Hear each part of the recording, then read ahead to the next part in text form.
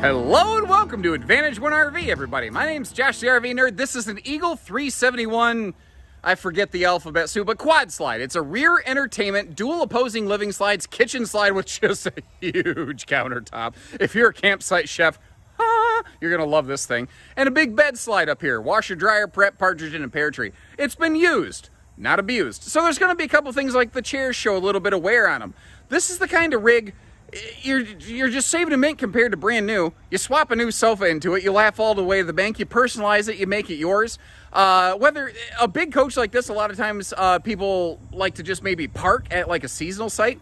I haven't found a single thing on this that concerns me about its towing ability though. This is a solid built coach. There are some people who have a feeling that the Jaycos that were made before the Thor acquisition were the better Jaycos. I'm not saying that one way or the other. What I'm saying is, if you feel that way, here you go. Here's one of those. And this is one of those floor plans that hits me right in the member berries. My parents had a Designer 36 REQS and then eventually a Pinnacle 36 REQS, which was effectively the same layout. And I'm standing on the upper deck stairs right now, giving you like a little quick look around. But, you know, for a lot of years, family camping looked a lot like this. They never had the Eagle version, but it ain't that far departed, you know. This thing is cool because it has such a good definition of clarity of living room versus kitchen, which is, I think, what my parents always liked about it. Well, actually, if we're going to be just totally transparent, I think what my mom liked about it is that she had this awesome kitchen peninsula where she could keep me and my dad out of her way while she was preparing stuff. Because I don't think my dad really cared. He goes, hey, as long as it's a nice fifth wheel, I don't mind. Now, I'm going to sit down at one of these Euro rocker recliner jobs over here, and I've purposely scooted that sofa over, not to trigger your OCD or anything like that. But first of all, just to showcase, that is a, not the factory original couch. You might notice it doesn't match any of the decor. That's kind of one of the cool things about a little bit older coach like this. It feels like, if you buy a new RV and start remodeling, redecorating, it feels like you wasted a ton of money. On a used RV, it feels like an opportunity. And I don't know why. In theory, it shouldn't matter, but it does. I also did it to kind of showcase the fact that behind that thing, you've just got that gigantic panoramic window. And wait till we go outside and get a better look at that. The ceiling fan here, I don't know if that was added aftermarket or if that was upgraded. It's certainly not a Jayco ceiling fan. I kind of like it, though. In a way, it almost stands out as like a very modern thing in what is otherwise a very warm, toned down, classic kind of interior. Got the mini, they used to call this ledge stone fireplace. They used to have a full wall that you could option into it sometimes. And that is a televator. The TV does pop straight up and down, which does mean that you don't necessarily have like a seat directly across from it, which people didn't used to care about, and now we do. But remember, this thing over here? Well, I think what I would do is I would probably find a way to put over there something like an L lounge where you have like almost a sectional style sofa so that part of the seating would actually, like the back of the seat would be right up against the countertop right there. And then you're facing directly onto it, almost like a modern rear entertainment front living or something like that. Personally, I think that'd be very cool. But over here, these chairs are free floating. Gonna sneeze. Pardon me? Okay. I must be allergic to nice RVs. A little technical snifficulty there. We've got these two chairs can pivot. They can rock. They can turn. They can do all kinds of nice fun things. Classic full in the slide overhead storage. And as we get over here, the table's going to look a little bit dinky. But notice that little split in the middle. That does have an extension there. During the day, it just leaves you more room in the walkway. But if, you know, it's dinner time and we've got guests over, we're playing cards, you can make it a little bit longer. Just to kind of give you another perspective on that space right there. Since this doesn't have an island, I can't just keep walking around it, which once again is one of the things that my mom liked. She liked the fact that she could effectively put a baby safety gate over at the end of that peninsula, which wasn't, you know, we didn't have children with us. It was so that me and my dad, the grown-up children, would stay out of the kitchen and stop messing with stuff. It's like that movie, A Christmas Story, where the dad's constantly picking little pieces off the turkey, although that was a turkey that wasn't cooked. I'm not sure he really knew much about, you know, my old friend salmonella. I mean, hang on. Not that I've had salmonella. Oh, no. My amazing way to phrase things brilliantly has struck again. But again, everything wraps right around the campsite cook right here. Oh, I forgot a little bonus drawer down there below the fridge. I'm eyeballing it. I've always struggled to tell the difference between an 8 and a 10 cubic foot gas electric fridge. You don't find 10 cubic foots very often in today's market anymore. But it used to be, it was like one of the biggest refrigerators you could get in a higher end fifth wheel, you know. Now there is a fourth drawer up top there. Just wanted to extend all the way open and block the view of everything else that we had. And I think the only thing I would do in this kitchen is like, it's a little dark, I apologize, but if we look over here under the sink, you see it's like triple doors and all shelf space. I would shave back one of those shelves to, I think, create like a little wastebasket space. I think that's like the only thing this kitchen needs is a good spot for a wastebasket. Now, just to warn you, like if you're using noise-canceling headphones or something like that, the batteries are getting a little bit low and the CO detector is starting to chirp real loud. You might want to turn down your speakers. I've had that happen before where like I was watching something and all of a sudden there's just this loud beep that wasn't in the rest of the video and it just about makes your eardrums bleed. I just want to give you the heads up there. There it is. It's probably going to happen a couple more times. Bigger vent fan here in the bathroom. Lots of floor space. A larger radius shower, which is nice. And it looks like they maybe had added like a little sunlight blocker on there. There's something else on the outside of the RV that I saw that I think when they were using this, they probably went to Sun Country and just blocked out all the lights and windows and vents. And up here in the bedroom, it will not take very long for you to realize that this RV could probably use a new mattress. There's something about this one. I can't quite put my finger on it. It just, I don't know, it just feels, it's pretty firm. You know what I mean? It's really firm on my back, and this mattress keeps giving me splinters. I joke, obviously. My guess is the folks had put in their own fancy mattress that they wanted to keep with them. Maybe they must have updated to a new RV. I get that.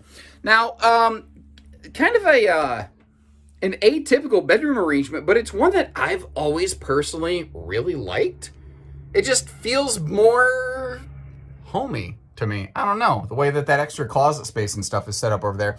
Now, this second air conditioner that's installed, this is bedroom only. It's a direct dump air, so that doesn't pump centralized air down into the living room, but if you leave your bedroom door open, cold air falls, it'll actually walk its way down the stairs, and trust me, it will do that very, very effectively, surprisingly. More than once, I've actually heard from my parents, they have a big 50 amp fifth wheel, and if they can't find a 50 amp site and have to use 30 amp service, before you were able to, in the older years of RVs, you had to kind of select, do I use both airs or just the living room air? Well, they would actually just throw their mattress on the floor in the living room and just stay down there with one air conditioner, you know, so there you go. Now, it's funny. This has kind of taken me back a little bit. So many people used to look at these Jaycos and say, what a bunch of fools. I can't believe they didn't even put washer dryer prep in this thing. If you pull those drawers out, that's where the washer dryer prep is actually located, is behind them. Jayco just gave you nice dresser drawers. And it is so funny how many people did this. This cabinet up here was designed if you wanted to put a flat screen TV into it. But if you look, there's screw holes over here. The door actually used to open the other direction. But so many people would look at it and say, that door opens the wrong way. You can't even use it. Well, you notice how there's that black bracket installed in there? What this was designed for, and there's even the original gas strut, is you would pop that panel out, you'd install a TV there, you'd use the bracket to hold it, and then the TV would angle out toward you. But when this was made, not as many people were adding TVs into their bedrooms, so a ton of people did exactly what these folks did. They took the strut off, and they flipped the door around to make it easier daytime storage. And you know, it's pretty minor, but I've only taken note of one, I don't know, noteworthy defect on the outside. And boy, is this minor, just a little skin blemish. When this was first made, you see that funny little outline right there?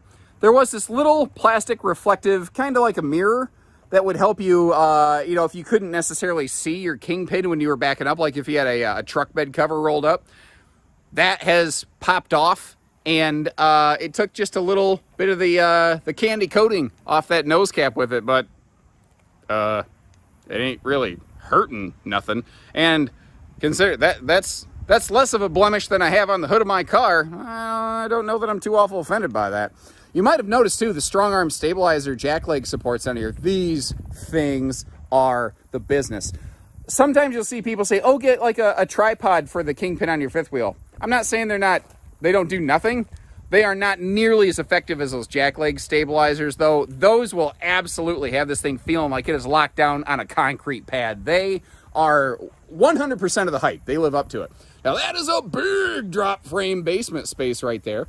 And if you are noticing here, we've actually got dual awnings. This is kind of cool.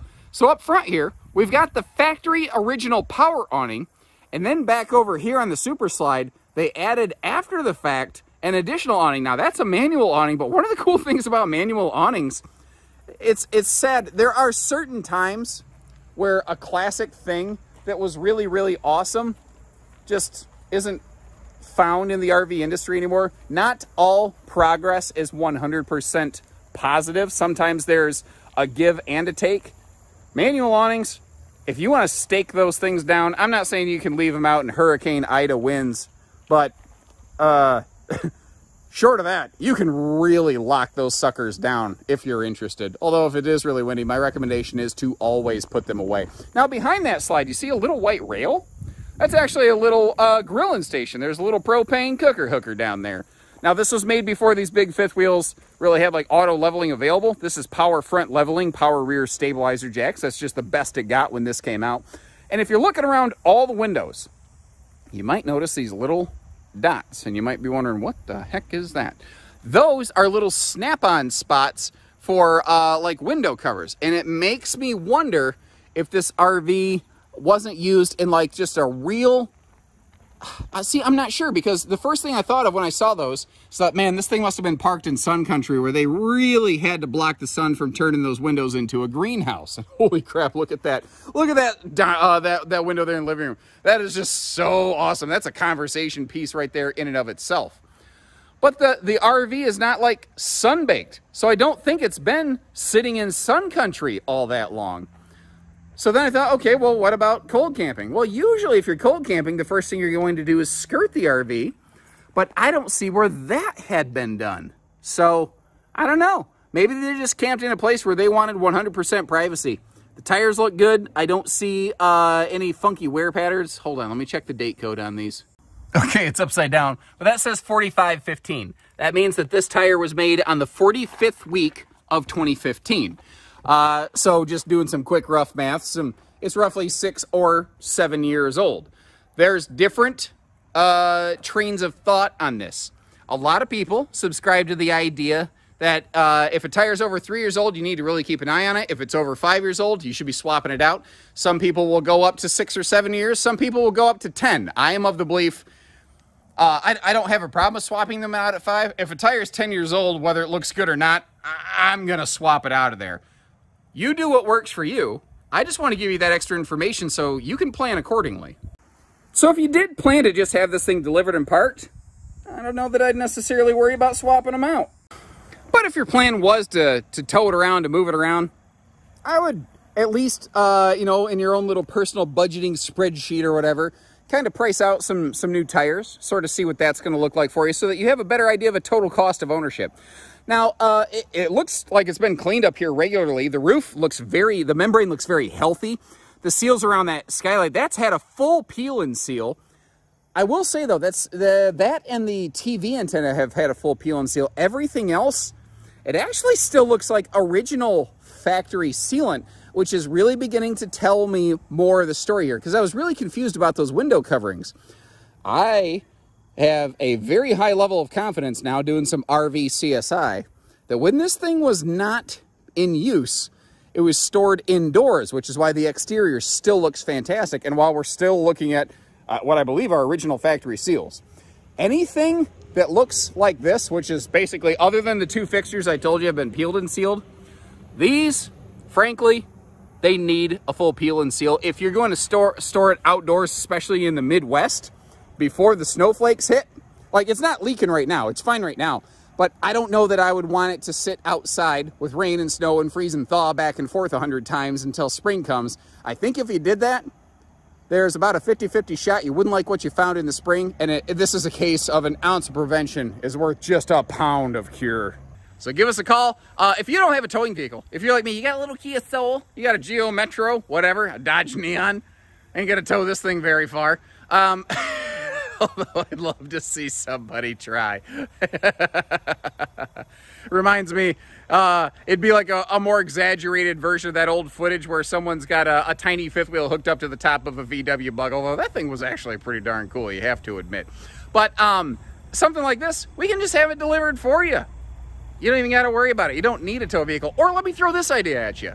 You're like, yeah, I got a house here in the Midwest, but I want to go south where it's warmer in the winter. I get that. The older I get, the less I like the cold too.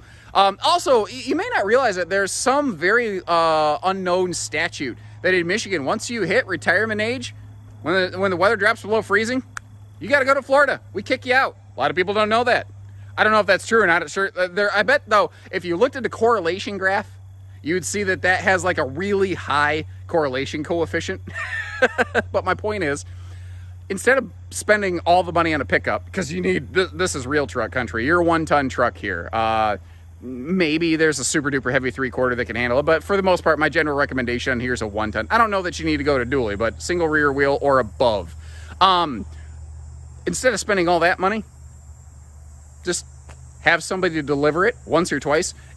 Maybe it's a $1,200 delivery charge. I don't know if that's accurate, but that's a heck of a lot less than truck payments for an entire year. Think about that. And then you're not white knuckling it going through the Appalachian Mountains. You don't got to worry about all that nonsense or spend half a day driving all the way around them, which I've done both. Actually, I don't really dislike either. I enjoy the road experience. I enjoy doing something different for a change. I'm disconnected and I'm involved with my family at that point. Road trip, you know what I mean? That's what camping is to me. Although, I don't know if that's camping so much as some pretty nice glamping. I have talked a long time. Sorry. No wonder my wife drinks. So take care. Stay safe, have fun, and have an A1 day, everyone.